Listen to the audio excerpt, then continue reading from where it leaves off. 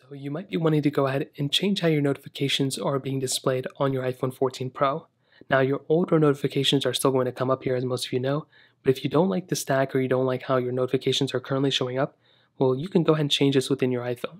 So what you want to do is you want to basically go inside of your settings application.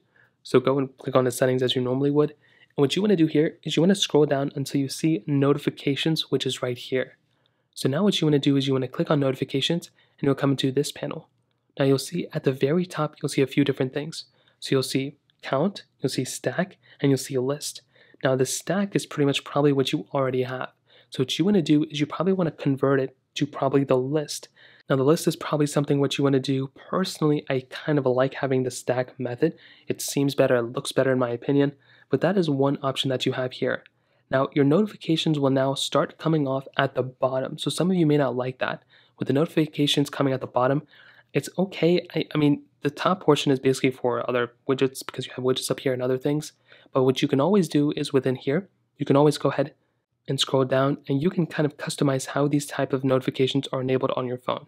So if under messages, you can see, you can have, the lock screen method, you can have notification center, you can have banners, you can go ahead and disable all these types of notifications as well. So that's another thing you can do within your phone, which is really, really cool.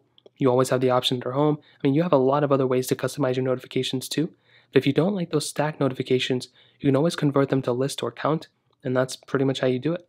If you have any other thoughts or questions, let me know in the comment section below. Hit the like button, that means so much, but definitely hit that subscribe button. More importantly than everything else, I love every single one of you guys. Hopefully I'll catch you guys in the next video. Peace out.